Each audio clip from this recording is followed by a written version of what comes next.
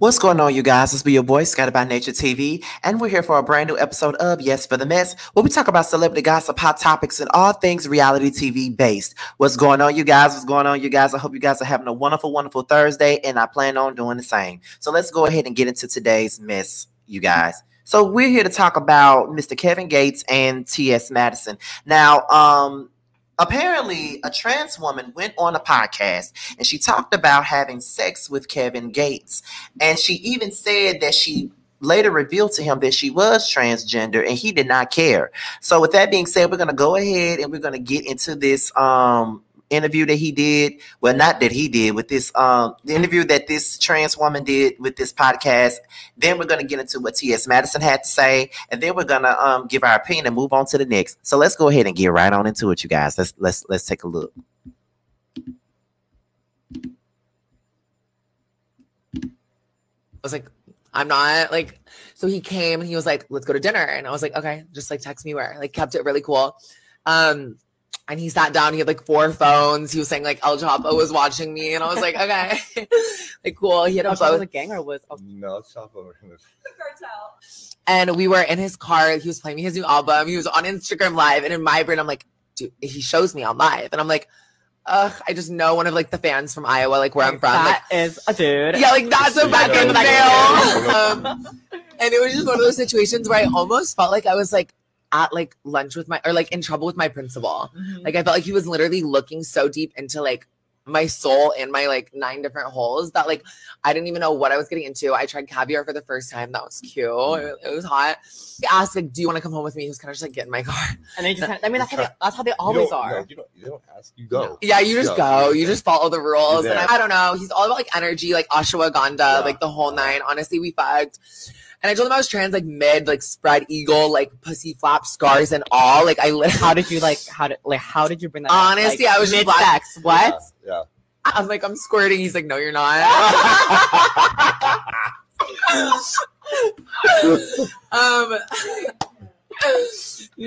Oh my god, you guys kill me. But no, I was literally, I'm not kidding. Like spread eagle. I think he was like eating me out or something, and then in my brain he like stopped, and I'm like, oh, he knows my clit looks different. Like fuck. Like I was like, fuck. What's happening? And he was like, yeah, no, he's not out of breath that quick. Let me get this man an oxygen tank. But he was like, can I ask you something? And I go, yeah. And he was like, are you trans? And I go, and I was just like, I was so done. Like, come on. There, like, what makes me see that idea? And I was laying there, and I go, you caught me. And he literally was like, baby, I don't give a fuck. God raised all of us equal, all this stuff. And I was like, that makes you so much more attractive, and that makes you so much more like honestly manly and hot that you like that you know that I had to work harder and pay more than all these other fucking crusty dust. I was like, I'm not like. Okay, so that was a trans woman that had the interview, but now we're about to go ahead and get into what Miss T.S. Madison had to say about the situation. So T.S. Madison had some things to say in regards to trans women outing celebrity men after this interview came out. I'm not like, oh, I'm sorry. After this interview came out. So this is what she had to say. Let's take a look at that. Now, this is what she said now. She said, if you trans and you out here running the social media and blogs to detail your sexual experiences with celebrity men, I have a question for you. What is the reason? Because you can't claim you a woman and then sensationalize your sexual encounters for a shock value. Don't be the continuous part of the down low stigma men are forced to adhere to surrounding their sexuality. So again, I've always stated there is no safe space on any front for the men to live their authentic lives. The women won't accept them, the men won't accept them, and the trans want to out them. So that is what T.S. Madison had to say. And to be honest, I absolutely agree with everything that T.S. Madison had to say about that. I definitely agree, because my thing about this is I'm not a fan of outing people. I've just never been a fan of that. And even though sometimes these DL men do be doing the damn most, and sitting up here acting like, they can hold things over you. They can talk to you any kind of way, disrespect you, mistreat you, all that kind of stuff. And sometimes when I see some people get outed and every time be like, he probably got what he deserved. But then at the same time, it's kind of like, oh, well, that's messed up. Because all of us who's been in this community, we've all have been on the down low at some point in time, or at least we thought we were, and wanted our secret to be kept. So it's kind of like, I have my things about that. I'm never going to be a fan of anybody exposing any man that's in the closet. I would never do that. But at the same time, you should never really get with these men in the first place, because only if you don't have no feelings for these people. Only if you can take your feelings out of the situation and really know what's really going on, then it wouldn't be a problem. But, if you're going to get some feelings behind this stuff, then messing with a DL man is not your steez. You should never mess with a DL man if you think that you're going to get some feelings for them, because feelings should never be involved when it comes down to messing with a DL man. Feelings should never be involved in it. That's why I don't deal with DL guys, because of that. And I've dealt with them many times in the past, but I don't deal with them because of that. Now, if I want to deal with them, it's only for a roll in the hay, not because I want to be in a relationship with them, because you can never be, as an openly gay man, you can never really be in a relationship with no DL man. It's just not possible. But however, if you want to be in a relationship, if you want to just screw around with them, that's the best thing about it. So that's the only thing I can say about it. So we're gonna move on to the next thing, and that is Mr. Jonathan Majors. Okay, now y'all know that he has been in the blogs for apparently, stealing off on a woman. And at first they were saying that that wasn't the case, but then, it came out to be the actual case of the situation. So now he has been officially charged with the DV case or whatnot. So let me go back and get back to that story, because I didn't get a chance to talk about it. All this stuff that we're talking about right now is all the stuff that I never had the chance to talk about yet, because I've been so consumed with all the escape drama that I didn't get a chance to talk about Jonathan Majors, because I've been wanting to talk about this for a minute now. So let's see. Okay, wait a minute. Let me go up, because I'm on a neighborhood talk. I thought I had the story up here. Where is it at, child? See, this is what I don't like doing. But child, because this was supposed to be live if you don't know, but here we go. So now Jonathan Majors is officially charged with assault and harassment, despite the lawyer's claims that he's innocent and actually called 911 first due to his concerns for his girlfriend's mental health. Okay, now according to the neighborhood talk, they're saying things are not looking good for Mr. Jonathan Majors. Okay. The actor is now being officially charged with assault and harassment following his arrest this weekend for allegedly assaulting his girlfriend. This past Sunday, Majors was arraigned in NYC on multiple misdemeanor charges, including assault, attempted assault, harassment, and aggravated harassment. Majors' lawyer released a statement today to further prove his innocence. They claim that Major, when all the evidence is being presented, would be clear of all the charges. His lawyer also states that Major was the one who actually called 911, despite being the person that was arrested. So to set the record straight, as confirmed by one of the woman's own statements, this disavowing her allegations, it is Mr. Majors who called 911 due to concern for her mental health. Okay. The statement said, that's what the statement says. So, child, this is messy. Okay.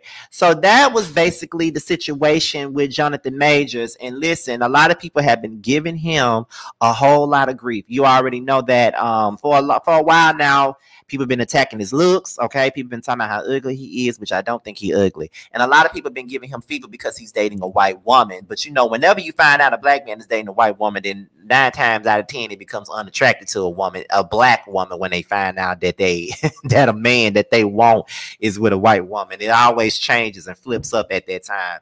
So I'm not surprised by this situation, only due to the fact that this is a Karen. He probably was dealing with the Karen. You know what I mean? He's probably dealing with the Karen. And so, a lot of people feel like, well, he chose to deal with this type of woman. So it is what it is. Like, why should I feel sorry for him because he chose to deal with this type of woman? So I don't know. But at the same time, did he really assault her and did he really harass her? We got to think about both sides at this point. You know what I mean? Like, it's cute, but we got to think about all sides in this. Like, did he really harass her? And if he did, he needs to be charged. but we don't know. So that's all we can really say on that situation with Jonathan Majors. I'm gonna keep him on the prayer list. I'm gonna keep him in the prayer list and all that good shit. You know what I mean? But you know, child, it's a hot mess. You know. But that's what happens now. Just like they said, now that is what happens when you're dealing with a Karen. Now that is definitely what happens when you deal with the Karen. This is what they do, and then they know you're a black man dealing with a Caucasian woman, child. It's nothing but BS coming behind that. But anyway, we're gonna move on to the next topic, and that is Drew Sidora and Ralph Pittman. As you already know, they're dealing with a divorce right now. They're definitely dealing with divorce. And right about now, Drew Sidora wants her divorce documents to be pretty much sealed. She don't want nobody to know about the situation at hand. She don't want nobody being all up in her business with these documents. So let me go and find it because I don't see it on Neighborhood Talk at all. So let me come over here and bring this up. Okay. So this is on Radar Online. So apparently, according to Radar Online, Drew Sidora pleads with the judge to seal the divorce documents after accusing her ex Ralph Pittman of repeated adultery. Okay. So let me put this on do not disturb, child. So I want nobody do that. But here we go.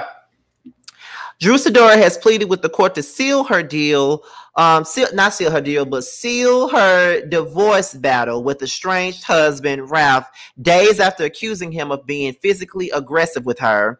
According to court documents obtained by Radar Online, Drew and Ralph are asking the entire record to be hidden from the public. Okay. Let's see what else we got going on. The exes state that they are both public figures with some level of acclaim due to their roles on well-known reality television and other career pursuits in the entertainment industry. Okay, so that's one thing. And then another thing is Drew said that she filed for divorce. The court documents have appeared on numerous websites. The reality star, who was paid to share her life with the world, said that the sealing of the case is necessary to protect the parties and, more importantly, their minor children from the unnecessary invasion of their privacy and undue embarrassment. Okay.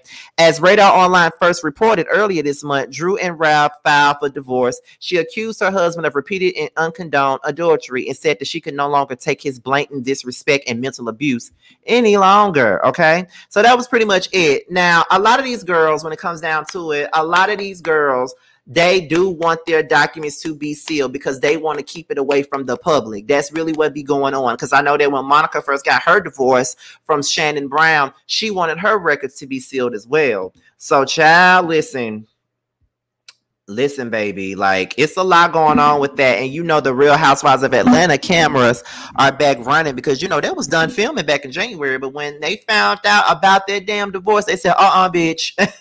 It's bitch. We got to come back and do these. We got to come back and do this show, honey. We got to come back and do this show. So they're back and they plan on, catching this divorce drama right now. So speaking of divorce drama, we're going to move on to the very next one, and that is Miss Eva Marcel. Now, we already know that earlier this week, she filed for divorce from Michael Sterling. Now, that's what we did find out, and it came from Sandra Rose. So we found out that Eva Marcel is a free agent now after divorcing her husband after nearly 5 years, and she said that there are no prospects for reconciliation. Eva filed for divorce in Fulton County on March the 23rd, 2023. Okay. So yeah, that's what they said. But then today we find out that Michael is not willing to do this. Michael said not so fast because he's not gonna lose Eva to no divorce.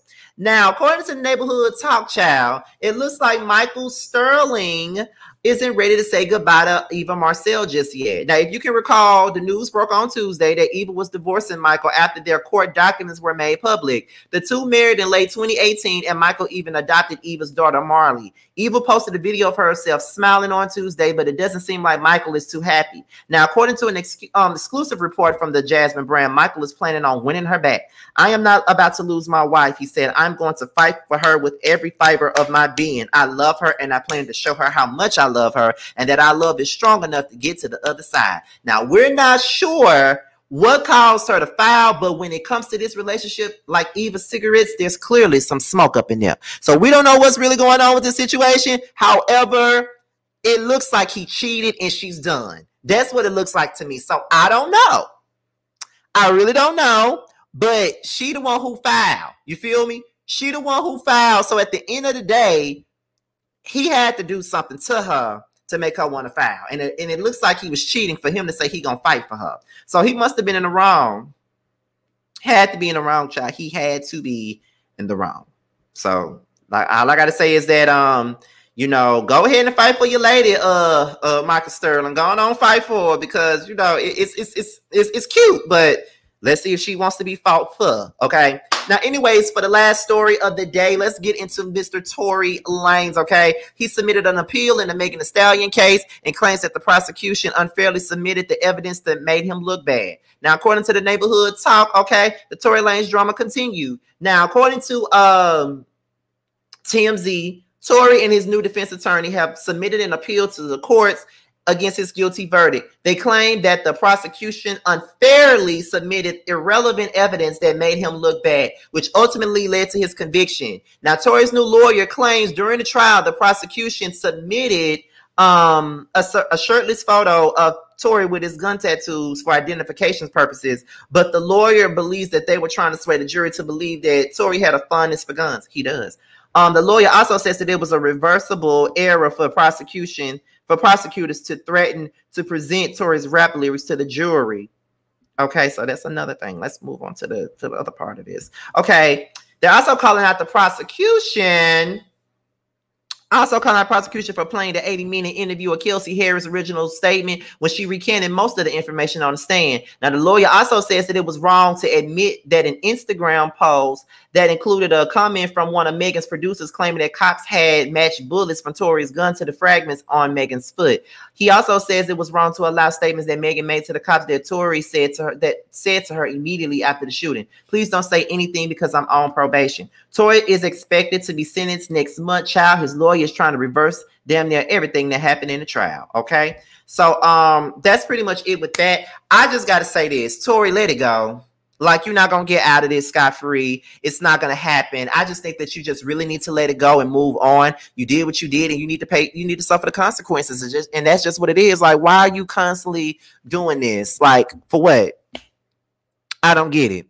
But you know, it'll be more to this story, I'm pretty sure. So with that being said, you guys, this be your boy Scattered by Nature TV. Be sure to like, rate, comment, subscribe, and share this video, and also click on that notification bell so you can be notified whenever a video drops. If you want to follow me on any form of social media, my Twitter, my Instagram, and my TikTok will be down below. With that being said, you guys, your boys up out of here. Until my next video, I will holler at you guys a little bit later.